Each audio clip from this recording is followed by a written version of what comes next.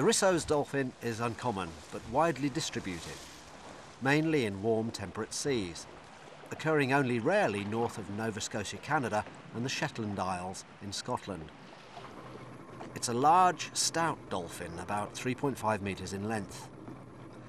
Although the young are dark grey in coloration, as they grow older, the head, back and flanks become light grey, and even white in the more mature animals. Many scratches and scars typically show around the head and back, particularly in front of the dorsal fin. The fin is relatively tall and sickle-shaped, lightening with age, particularly along the leading edge. Their blunt, rounded heads with slight melon and no beak, and the long, pointed flippers indicate its taxonomic relationship to the pilot whales. The percussive behaviour demonstrated by these individuals is commonly observed in the species.